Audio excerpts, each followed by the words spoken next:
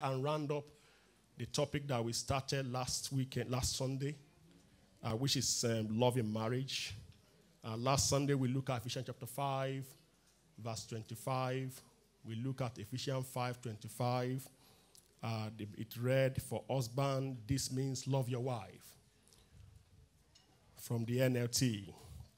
For husband, this means love your wives, just as Christ loved the church. For husband, this means love your wife. So we are focusing on the word love. We are looking at the word love. And we stated that the passage obviously raised the bar by clearly spelling out a man's responsibility or the husband's responsibility. There was a bar. And one of the things that we identify as a bar is the analog of how Christ loved the church. We talk about how Christ loved the church, a replica of that must be made in our homes. Is the replica of love that husband must demonstrate towards his wife. And we said that because we have this analog of Christ, it takes the whole thing to a new level, and men must rise and meet the challenge. So if the question is, how should a man love his wife? The answer is as Christ loved the church. Hallelujah. A man must love his wife as Christ loved the church. So if you love your wife on the contrary, you are failing your wife. Because Christ is the model. Christ is the example. Christ symbolizes the fellowship, relationship between the church and the Christ, symbolize how a man should love his wife. And then we went to define love. And then we said that the most dangerous thing is to define love by infatuation. Infatuation is that feeling you have towards the opposite sex. The feeling that you want to sleep with them, you are drawn to them for the purpose of, for sexual purpose.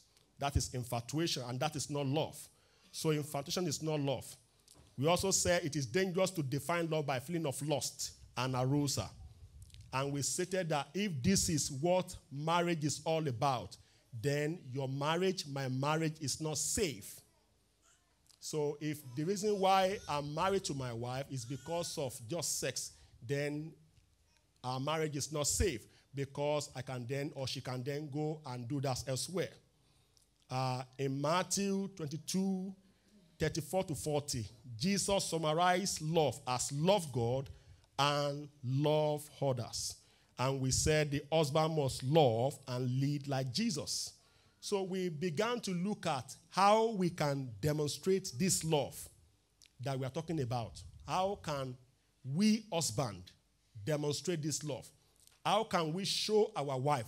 So it is one thing to talk about it. It's another thing to actually know how to do it and do it properly. The will of God is that you do it properly. So the first thing we mentioned last Sunday was that listen to your wife. You must listen to your wife. James chapter 1 verse 19, we use that passage. We also say that to be truly hard is the longing for every woman's heart. Everybody wants to be hard. Everybody wants to be listened to. Our wife wants to be listened to. We went as far as saying that women find it intoxicating to have a man in their life who actually listen to what they have to say. And we went to say that it's important that when you are talking to your wife or when your wife is talking to you, that you eliminate distractions. Remove your tablet. Don't be on the Facebook when your wife is raising crucial issues with you. Don't be on your WhatsApp. Don't be playing games on the computer when your wife is raising crucial issues. So we say eliminate distraction. The second point that we raise is communication. We say that it's important that husband and wife have a robust channel of communication. Husband must find a way to communicate, to express their mind, express their heart, express themselves in their relationship. It's vital. A good Communication enhances marriage because it provokes understanding. So today we want to progress about how can we biblical love towards our wife. The third one I'd like to mention is sing her praises. Sing her praises. Sing. When was the last time you sing praises of your wife? When was the last time you praised your wife? You must praise your wife. Brag about her qualities. Brag about her qualities at every opportunity, especially among your friends and family. Proverbs 5:15 and 18. Proverbs 5:15. The Bible says, drink water from your well, from your own well. Share your love with only your wife. Number 16. Why spill the water of your spring in the street? Some people like to complain about their wife rather than taking the issues to her. Some women, the first time they are hearing about the issue they have with their husband is from their families, from their friends. And that should not be the case. That is why the Bible says, why spill the waters of your spring in the streets, having sex with just anyone? Verse 17, you should reserve it for yourself. Never share it with strangers. Now, 18, let your wife be a fountain of blessing for you. Let your wife be a fountain of blessing for you. Rejoice in the wife of your youth. So the key thing here is that a husband who can't find a kind of word to speak about his wife is shooting himself in the foot. If you can't find the right word to describe your wife, if you can't find the right word to describe what she's doing that makes you happy, if you can't find the right word to be able to appease your wife, to be able to position your wife, even in your own family, if all you do is bring her down when your parents are around, if all we do, I'm part of you as well. It's all we do is bring our wives down, then we are shooting ourselves in the foot. Bad-mouthing your wife reflect more poorly on you than on the woman you married. So don't badmouth your wife. Don't pull her down. Colossians 3:19. Colossians 3:19. Colossians 3:19. Husbands, love your wives and never treat them harshly. Don't treat your wife harshly. Don't badmouth her. Don't bring her down in front of the in-laws. Don't bring your wife down in front of your brothers, of your sisters. Don't mess her around. Treat your wife the way you want your family to treat her. If you maltreat your wife, very certain that your family will also maltreat her. I pray that God will help you to love your wife accordingly in the name of Jesus. The key question for reflection is, do you want to strengthen your marriage and make your wife feel loved? Do you want to strengthen your marriage? Do you want to strengthen your marriage and make your wife feel loved? Because if you don't do all these things, your wife will not feel loved. It's not just about saying, I love you, I love you, I love you, to get your wife on the bed. You also have to go extra mile to appease your wife, to serve your wife, to be by her side, and also to brag about her, to brag about her. Brag about your wife. Shamelessly brag about her good qualities and pray about her bad ones. We know that women are not perfect. Women are not perfect. Our wives are not by any means perfect. They have their issues. But bear this in mind. Your wife's reputation is your reputation. Your wife's reputation. So if you bring your wife down, is this and that is all about you. Your wife reflects you. Your wife reflects you. Our wife reflects us. Exodus chapter 9, verse 9. Exodus chapter 9, verse 9. Exodus chapter 9, verse 9. From the NLT. Do you hear me, guys? Okay, thank you. He said, live happily with the woman you love through all the meaningless days of your life that God has given you under the sun. Exodus chapter 9. Sorry, I stammer. I can't pronounce that word properly. But if you put it up, I will know you hear me. 9. Chapter 9, verse 9. Yes, that's the word. Ecclesiastes chapter 9, verse 9. Not Ephesians. You said you hear me. You didn't hear me. Hallelujah. So there are some words that when I'm ministry, I may not pronounce them properly. Live happily with the woman you love through all the meaningless days of your life, that God has given you under the sun. The wife God give you is your reward for all your earthly toil. I hope men understand that. Live happily. Don't take it away. With the woman you love through all the meaningless days of your life that God has given you under the sun. The wife God give you is your reward. So stop complaining about her. Stop complaining about your wife. She's your reward for all your earthly toil. Praise is every bit than the vast majority of the alleged constructive criticism. You must praise your wife rather than criticizing her. Praise her.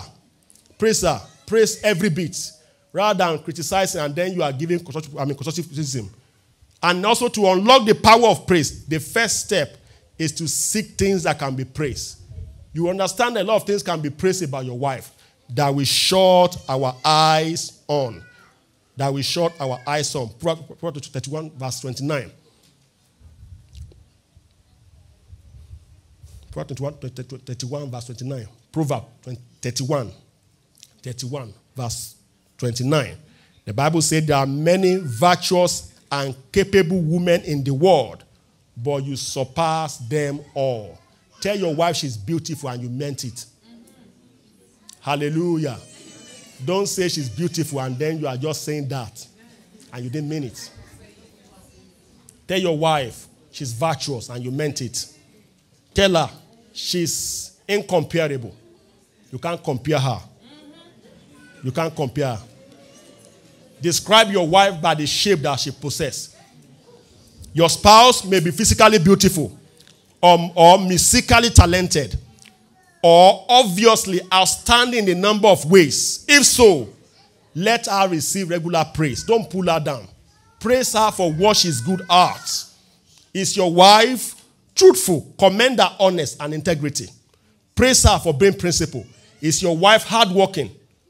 Praise her for diligence and initiative. Thank her for all she does to keep your home running smoothly. Is your wife a good mother? Acknowledge her patience with the children and the tender love with which she cares for them. Does your wife cook for you? Then praise her for that. Don't tell her that soup is or it's too much salt. You know how women moan about everything. Hallelujah. If your wife cook for you, thank her for the time and effort she put into preparing that salty meal. Don't condemn the meal. Does your wife take care of her appearance? Is your wife very elegant when she dresses up? Let her know how much you appreciate that. Some men don't do that. They will just talk when the wife dresses haggardly. Let your wife know how beautiful she is when she dresses up. Hallelujah. Amen. Even sometimes our wife's negative behavior can be constructed positively. Yeah, it can be. Is your wife a little bit nitpicky? Praise her attention to details and pray about how you might help her to channel it in a more constructive way. Does your wife harbor grudges? Is she the one that when you offend her, she does not let it go? Then she probably has a good memory. Yeah? And you've got to praise that. You've got to praise that. You've got to try and appreciate that she can recall things. And help her to focus on good. The good things, the good memory, rather than the bad ones. Yes, she would. The Lord God will help us in the name of Jesus. We must praise our wife. We must praise them. The point number 4, pray for your wife. Pray for and pray with your wife. How many men does that? Please, if you are not praying in your household, you must start to down. If you are not praying, if you are a child of God, you are born again and you are not praying, please start to. Start to pray with your wife and pray for your wife. Men, pray for your wife. Colossians 4:2, the Bible says, devote yourself to prayer. Devote yourself. Colossians 4:2, verse 2. Verse 2. Devote yourself to prayer with an alert mind and thankful heart. NLT. Devote. Couple must devote. The only way you can subdue the power of Satan is if you pray. If you don't pray, Satan will ravage your home. Satan will ravage. We pray about altar. There are altars everywhere. Do you have an altar of God in your house? Do you have the power that you can draw upon when the storm comes? Please, it's dangerous to be prayerless in your home. It's dangerous. Please don't run a home that they don't pray. Please, create a spiritual hub in your house. Create a spiritual hub. You must rely on something.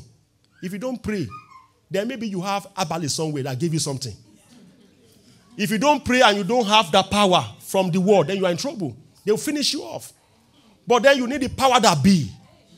You need the name of Jesus to settle in your house. That's why you must pray with your wives. Proverbs 3 verse 3 says, commit your work to the Lord and your plan will be established. Why do we need to pray for and alongside our wives? Because prayer enables us. Prayer enables us to build a stronger, to build a stable and healthy marriage. How else could we have survived 20 years of marriage, 14 years of marriage, 15 years, 20 years, 40 years without prayer? In this difficult world, in this difficult, what's the word, sir? Fragile world. In this fragile world, in this vulgar world, the world that is teaching women that they have all the power and they can use that power. Yes, ma'am. They can use that power. And if you don't teach her how to pray, she can push you aside. Satan can push you aside. Devil can push you aside. People can come between you. Even the children can come between you.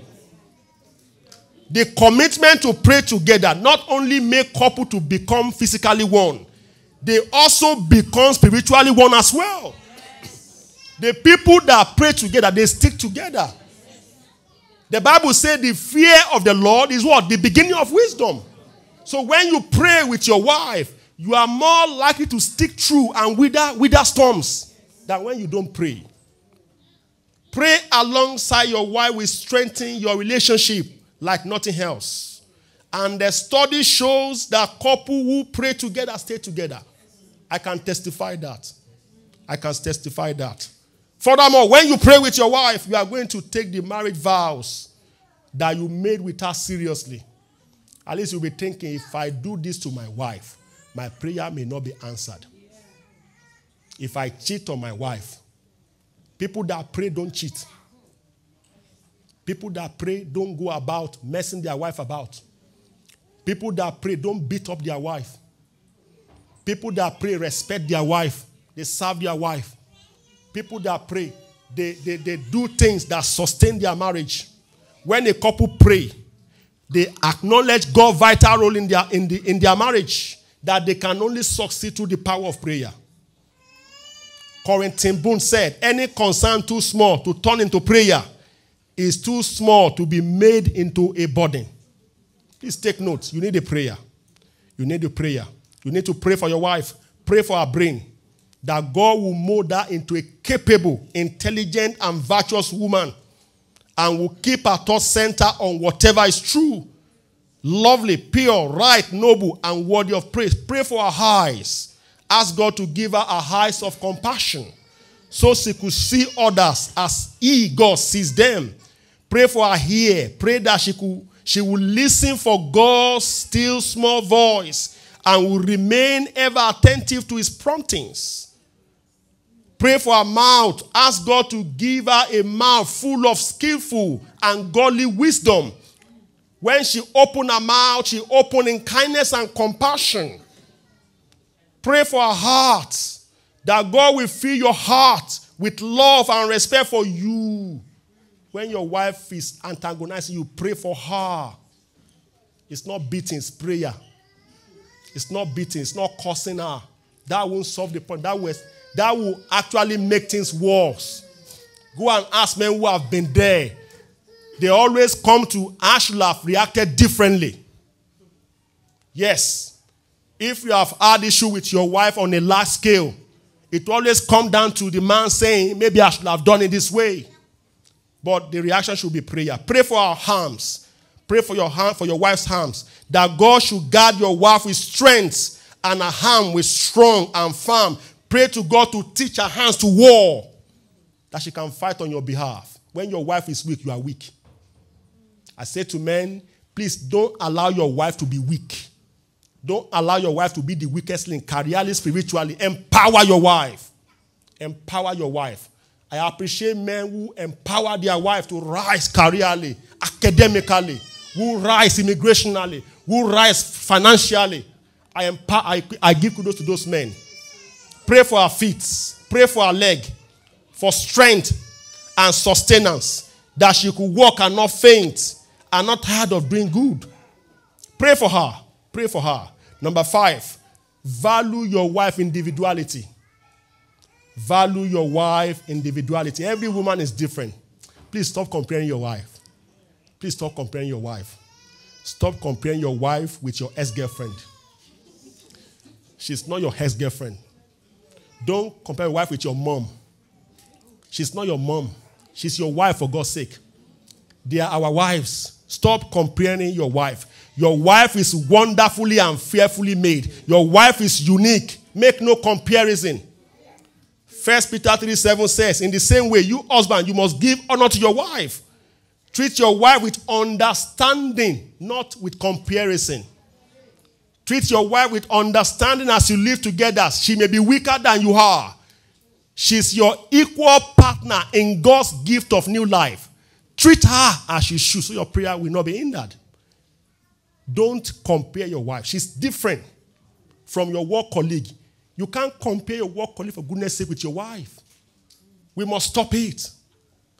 Don't compare your wife with your sister. Your mom may be the best cake maker. Your wife has something that she can do differently. Don't compare your wife. Try to appreciate your wife for who she is. And don't attempt to force her into the mold of what you think she should be. That's the problem, isn't it? Yes. I want my wife to be this. But she's a different person. That's how God made her. Accept her for whom she is. God alone can change anything your wife that needs changing. Your effort to do so will fail flatly. Don't compare your wife. Men and women tend to view the world from different perspectives. We must understand that just because our wife approach things differently does not mean that they are wrong. They have different ways. Things can be different. They may come from different angles. And if you are a man who feels secured, if you are a man who does not feel threatened, you try and understand her perspective more. You build on her perspective. She can be right. I discovered that most of the time when my wife is making a point, she's right, always right. Never wrong. Yes, we are both right, actually. But my point is that she's never wrong. Because most things she's saying later, I come back, oh, yes, she was right. Guess what? She was right. It's just that our approach is different. Our approach is different. Our approach is different. Our approach to those issues is different. Our worldview about this issue is different. But they are right. They are always right. Women, for example, are more usually emotional sensitive than men and are able better to read and interpret facial expression. When you take your wife to a neighbor or you went out to eat with another family, your wife can look more closely than you do. You are just eating your meal, and your wife is studying. She's studying. That is how God configured them. They tend to be more nurturing by nature. Although we do have women who are unnurturing. But most women are more motherly, more nurturing. And they tend to be more verbal. These are good things. We should view them as strengths, not as a threat. View them as strengths. We must learn to value our wife, individuality, our differences, and our input. Value your wife's intervention. Value it. Benjamin Franklin said, if everybody is thinking alike, then no one is thinking. No one is thinking. You will be wise to look for such common ground with your wife in such a way that you can work together, both using your unique skills, talent, aptitude, ability for the glory of God and for the good of your family, your church, and your community. The differences that we have must be channeled for the good of the church, our community, and for our family. We have the differences, but it must be used for the best. A.A. Mine said, the things that make me different are things that make me. That's for the women. What make them different is what make them. Number 6, don't treat your wife like a personal maid. She's not your maid. She's not your servant. If you need an au pair, go and get one. Yes, not your wife. Hallelujah. Just chapter 2, verse 18 from the NLT. Chapter 2, verse 18. Then the Lord says, not good for a man to be alone. I will make a helper who is just right for him. Thank you. The Lord says, not good for the man to be alone. I will make a helper who is just right for him. Now, if you give me the amplified. Now the Lord said, it's not good, sufficient, satisfactory that the man should be alone. I will make him what? A helper mate. Suitable, adapted, complementary for him. Is there any maid there? Is there any servant there? No. Don't treat your wife like your personal maid. God designed your wife to be your helpmate. That does not mean she's your slave. Be careful not to treat her like one. Don't treat your wife like a slave. And how can we do this? How can we treat our wife not to be a slave or servant in the house? By helping them in the house. When was the last time you washed those plates? When was the last time you do the laundries? Apart from doing your shift and coming back into the house with money, we need to help our wife. We must pitch in to help around the house. When was the last time you give the children bath and get them to school runs? The Lord will help us, man. Hallelujah. Whatever we think of our wife, whether assistant manager, assistant coach, your second in command, the implication is one of interdependency and shared responsibility, not of master and servant. They are not our servants. They are our helpmates. The Lord designed them. The Bible used the word helpmates. They are not servants. I have to say this very, very clearly. We must not misinterpret submission to mean servanthood. Please, let's be very careful. This is very common among those who are conservative of the word of God. We have to be liberal of the word of God and view it as the Holy Spirit will help us to view it. The Bible used the word helpmates.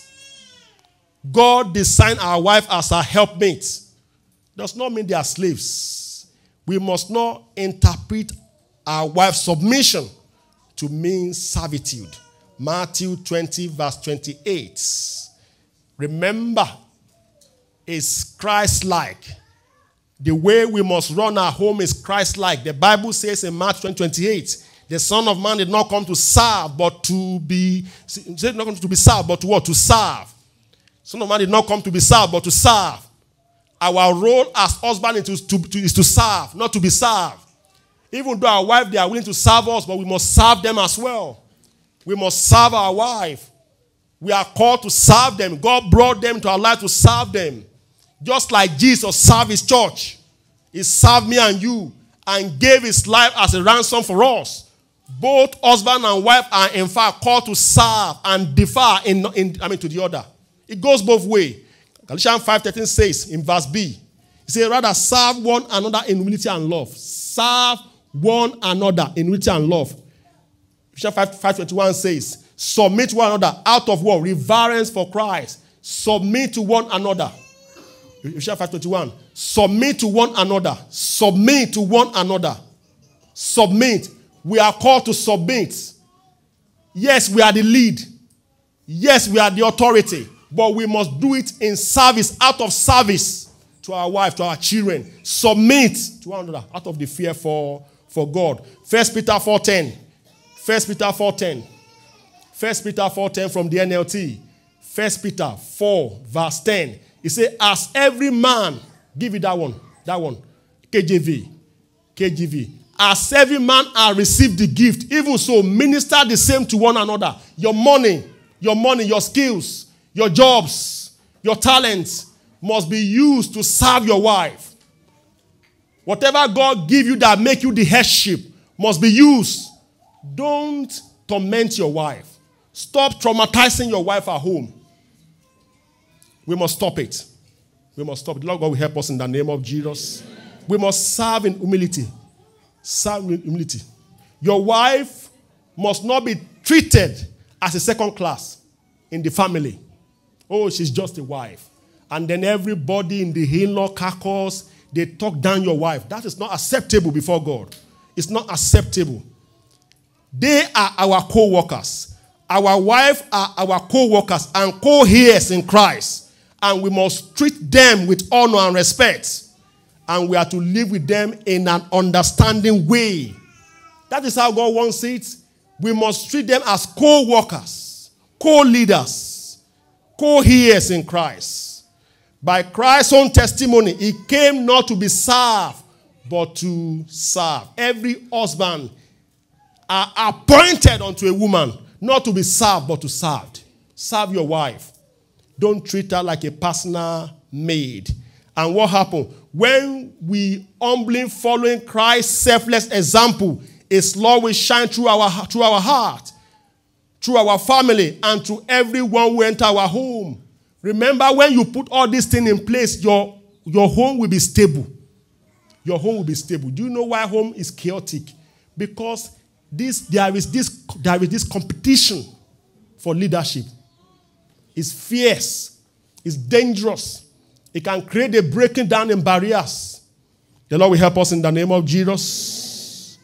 So men, we must do more in supportive of our wives. Serve them by do school runs. Serve them by do laundry. Serve them by cooking sometimes.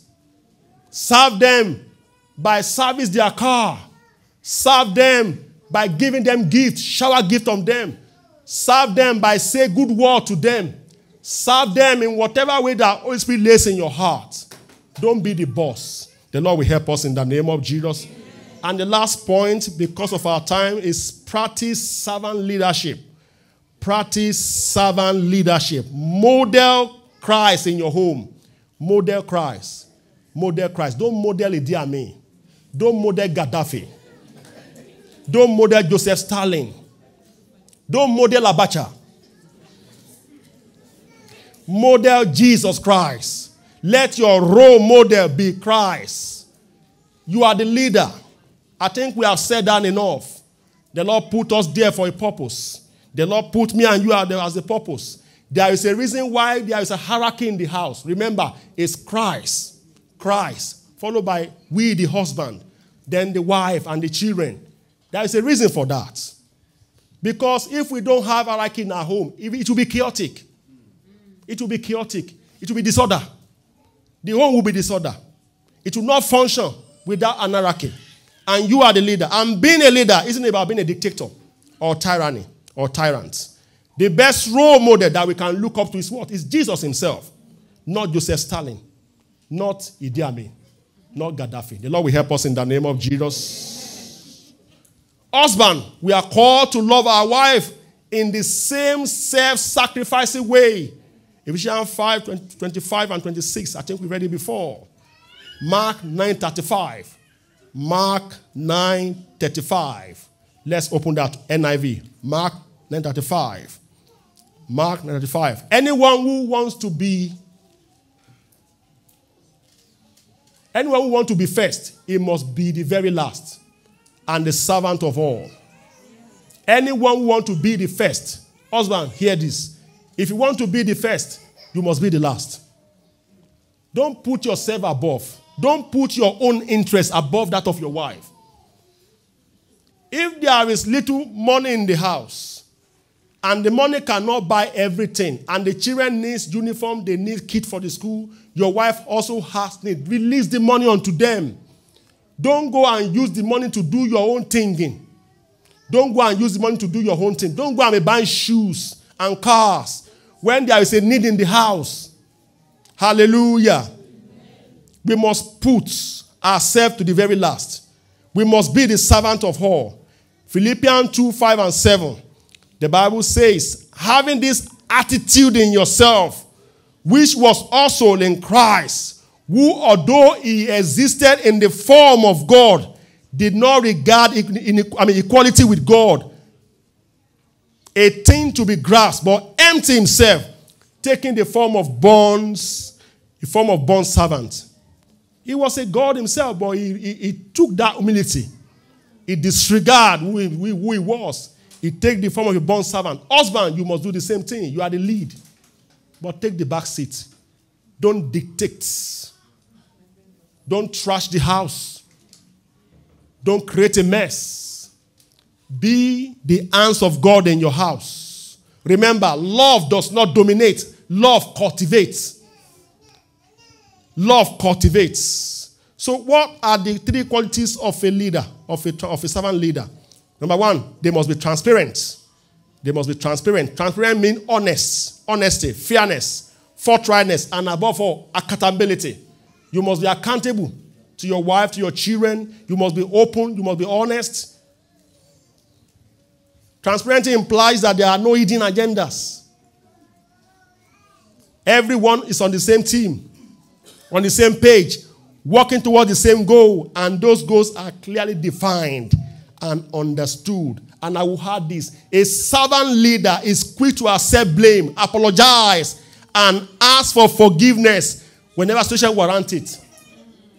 Don't let things drag. I was talking to Pastor yesterday over an issue, and I remember I was at fault, and I said to him sorry straight away.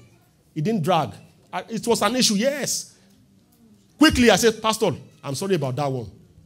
But I could have dragged. I could have behaved like, yes, I was right. Hallelujah. Be the kind of husband, when you know things have gone wrong, be responsible for it. The problem that we have with most men, they don't want to be responsible. The Lord will help us in the name of Jesus. Shout a louder amen. Amen. Shout a louder amen. Amen. Second point, a servant leader is not above the law. Don't be above the law. When you set a rule in your house, subject yourself to that rule. Do not consider yourself to be above the law. What do I mean? If there is a rule, nobody smoke in the house. Don't smoke in the house. If there is a rule, nobody shout or trash the house. Don't trash the house. Don't be an hypocrite. And I don't think it's even fair on the children. When they see you smoking 2 packs of cigarettes in a day, and you are saying, don't smoke. That is hypocrite. They will smoke. They will smoke. Whatever you don't want to do, don't do it at all. Don't do it at all. If you say that the home must be tidy, you must be an example of one that tidied the home. Hallelujah. Whatever you want to reflect in your house, you must be the one leading on it. John Maxwell says, a leader is one who knows the way, goes the way, and shows the way. You know the way, you must go the way. Hallelujah. Don't allow your wife to feel that you are a hypocrite. That's the problem that we have in the church. After we are done our wife in the morning before church, and then we come here and we are singing holy hand, and the wife will be look at him, hypocrite. That will not be you in the name of Jesus. That will not be you in the name of Jesus. Romans 12:9. Romans 12:9. Romans 12:9. Romans 12:9. We want to close now. Romans 12:9. Love must be sincere. Give me NLT. NLT. Don't pretend to love others. Don't just pretend to love others. Really love them. Hate what is wrong. Hold tightly to what is good. I'm reading from the NASB. It says, love her without hypocrisy. Abhor what is evil. Cling to what is good. Okay, let's not love with hypocrite heart. That is not what God wants. The third point here, a servant leader must think of others first. Put your wife first. Put your children first. Put your children first. Lead in a way that inspires others to follow. You must lead in a way that inspires your wife. You must lead in a way that inspires. I said to people sometimes, we must take initiative for leading. However, we must do that by showing us our wife and make them proud that we can make things happen. You must be someone that your wife can look up to no matter who she is and what she has. You must be someone that your wife can look up to. Because in the day that your wife thinks you are just empty, nothing, she will not revere you. Do you know why some men struggle? Because they are just there. They are not making impact in the house. But remember, as a man, God make you as an impact maker. God make you to be someone that provides direction, a solution provider. Your wife is there, and she must be able to look up to you. And you must be in that position where you can give advice, directive, where you can give solution. You are the last bus stop in your house. The buck rests with you. But if you are not intellectually, spiritually, physically able to, that can create imbalance in the homes. That's the point I'm making here. As a husband, the duty falls on you to take the lead in improving your marriage. Not the woman. It is you. And the Lord will help us in the name of Jesus. Amen. Few more points. Number 8, choose your wife over your hobbies. Choose your wife over your hobbies. When forced to pick, again, choose a wife again. When forced to pick, choose your wife. Don't choose your computer game. Don't choose Arsenal over your wife. Don't choose Chelsea. Thank God for yesterday. Don't choose Wolves. Those ones will go. Your wife will remain. Choose your wife again and again and again. And if possible, again. And the Lord will help us in the name of Jesus. I also like to make one more point. Set aside couples time.